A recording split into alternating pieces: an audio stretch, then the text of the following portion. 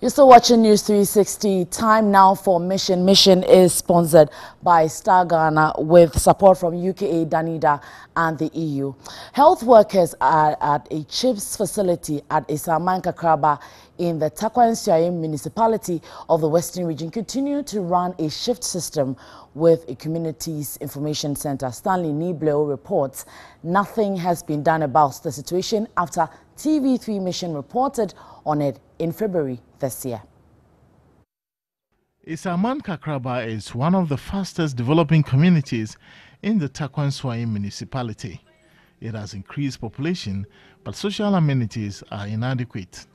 Access to health care, one of the 17 United Nations Sustainable Development Goals, is not easy. The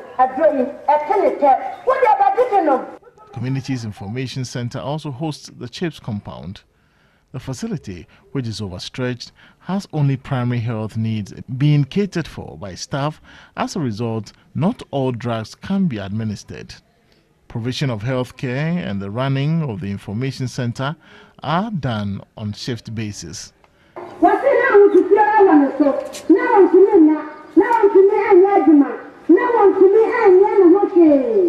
This has been the practice for 3 years. The drug peddlers are not ready to stop using the information center to market their wares, and this is affecting the operational hours of the CHIPS compound.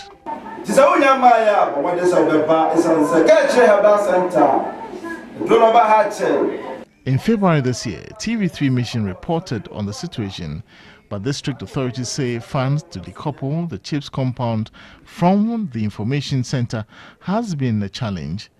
The community, which depends on proceeds from the information center, could not help the situation. Essaman Kakraba is not within the catchment areas of the gold mining firms, so the community depends solely on the assembly for their development. Municipal Health Director for Takwa, Emmanuel Afel-Kum, is confident the assembly would intervene. The future of the health sector is bright in as much as we are showcasing the gaps in service demand in the area of health infrastructure and the area of bridging the gap in geographical access to service delivery. And so we expect that stakeholders within and outside to see the need for us to improve on the infrastructure needs of Takwa health sector. Municipal Chief Executive for Takwa Gilbert Kenneth Asma, is hopeful the assembly will impact the people. The assembly will have to, do a lot of projects there because they don't fall within the catchment areas of the mining companies, so they cannot go and, do projects there. In spite of the challenges, health personnel are doing their best to save lives, but stakeholders would be required to do more to address the issues confronting the health sector.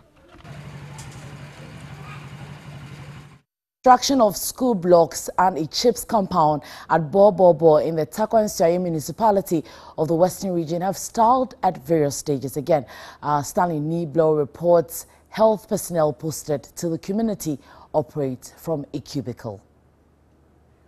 Bo is one of the suburbs of Takwa with increased population. The community is carved as one of the 33 CHIPS zones in the municipality and has had health workers posted, but has no physical structure. Health workers were ejected from an apartment rented by the community to aid provision of health care to residents. A member of the community then intervened. He offered this cubicle where health care is now administered to residents. The facility lacks space. As a result, provision of health care has been limited to reproductive care. We deal with just reproductive health. That is the only thing that we can render to people in this community. This place is very small. So when it comes we have many clients, people come for health care. Because it's small, we can't take care of them at the same time. Some have to stand outside before we can give care to some people. In February this year, TV3 Mission reported on the state of care at the facility, but there hasn't been a change. A community-initiated project which is to help address the problem has stalled at the foundation level for more than 4 years owing to lack of funds. Another Get Fund school project has stalled after 8 roofing in 2016. Assemblyman for the Green Compound electoral area, Kenneth Boabing, is worried about the stagnation of the project. We've been able to manage to bring the MCE and the Member of Parliament here, and they know our concern, but it seems nothing, it has fallen deaf ears. The project that you are talking of, it has found its way out of the Assembly budget. Kenneth Boabing said Bobobo has been added to the catchment area of Goldfields Ghana Limited and is confident that the situation would improve. Takwa Nswaim Municipal Health Director Emmanuel Afil-Kum said addressing the health needs of Bobobo will require external support. Bobobo is still operating from the old premises that you found them.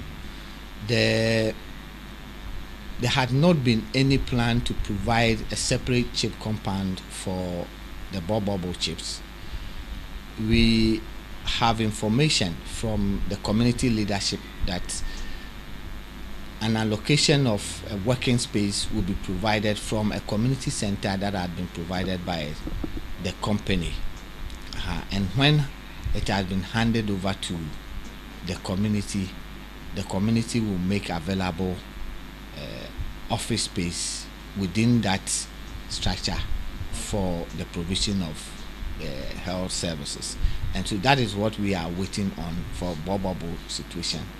Municipal Chief Executive for Takwa Nswaim, Gilbert Kenneth Asma, said the Assembly has budget constraints. We have our budget.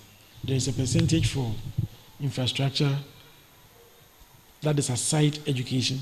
There is a percentage for everything. But normally what we do is, we don't use the IGF, for instance. We don't say IGF is for spending. We ensure that the chunk goes into infrastructure development.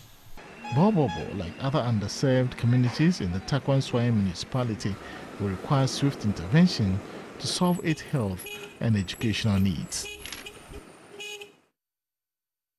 And that's it for Mission Tonight. Mission is brought to you by Star Ghana with support from UKA Danida and the EU.